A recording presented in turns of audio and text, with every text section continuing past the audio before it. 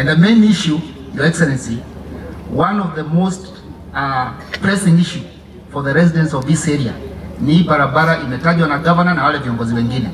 Hii barabara kutoka Idagani kuja hapa Ngorika kuenda mpaka Kanyereri. Your Excellency, hawa wazee wakati tulikaa chini waniuliza maswali mawili matatu. Ya kwanza wakasema, wewe unatukalisha chini, unasema mlikuwa mnasoma na ligi G. Na ni kweli tulikuwa university same year na ligi G. Wewe unasemanga mlikuwa kamati moja bunge na ligi G. Na ni kweli tulikuwa kamati moja barabara huku bunge. Wewe ni rafiki ya ligi G. Hii barabara, and yet, Your Excellency, Ngorika, this area you are seeing, it is the most productive area in Olkarau constituency. Lakini wakati ya mvua, this road is impassable. Your Excellency, me I know, with your intervention, we can actually salvage this road. And if there is a problem between Gilgil and Nakuru, actually this is what we call a security road. If it's taken up, I remember the late Honorable Koinange, God rest his soul in peace. We had initiated that because if there is a problem on the main highway, people from Gilgil can divert and come out from Idagani, then onwards to Nakuru. So it is a key security road. So Your Excellency, please, you can hear all the leaders who have stood here, they have mentioned that road, and I think it is one road which is very, very dear to the residents of this area.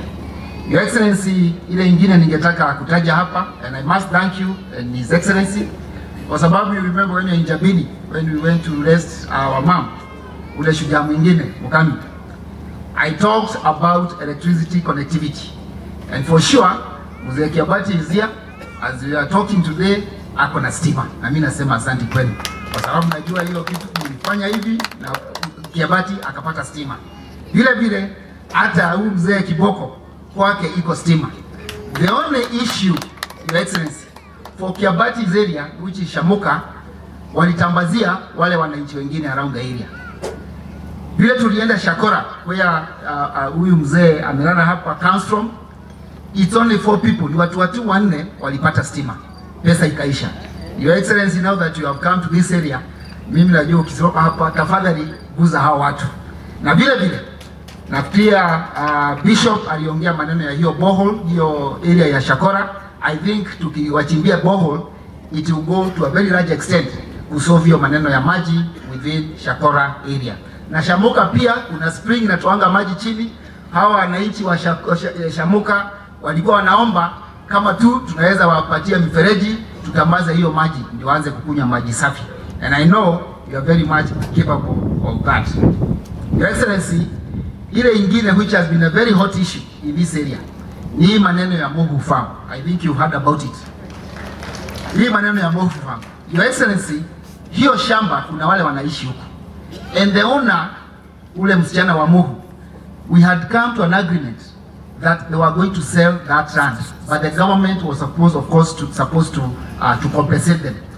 And it went to a point, it hit a snag. There's a time tulikuwa very progressive, almost going to the end, lakini sijui vile mambo ilienda, hiyo hata pesa ilikuwa imetengwa, ilikuwa imewekwa kando, lakini somewhere happened. And Your Excellency, I will actually request at an opportunity tukuje na senator na few officials from Mohu Farm tukuelezea hiyo maneno, tuone kama, and I know serikali yako na rais mkiweka pesa kando tutaweza solve. We have almost 600,000-700,000 people living within Mohu Farm. Now, Your Excellency, hiyo shamba, if we solve that issue, najua tutakuwa tumeguza hao wakaaji wa eneo hiyo.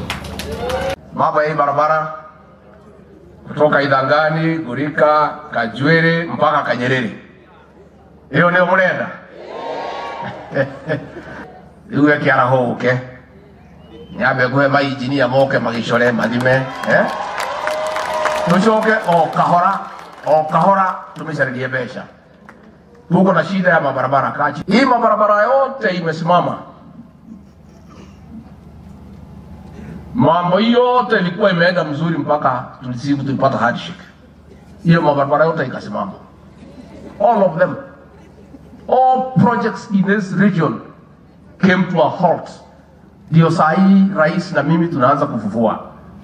So wacha Kiaraho wakuje, tuchore hiyo barabara, tutaongea na rais, tutaitafutia pesa na hiyo barabara tutajenga. Kwa hivyo hapo kwa hiyo kijiji ya huyo mzee itakuwa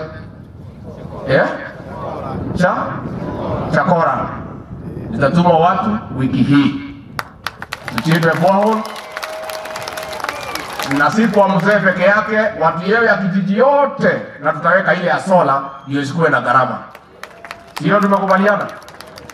Basi mambo ya IDPs, Kiaraho amesema hii kambi iko hapa, ni kweli ni aibu kwetu. And what happened, Kiaraho? You say you don't know what went wrong.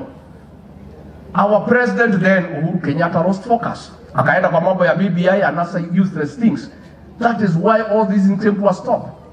Wewe Kiaraho, kuja tuvuvue hiyo maneno, tulipe hiyo shamba, tupatie watu mashamba yao waendelee na maisha yao. Wacha tufanye hiyo kazi.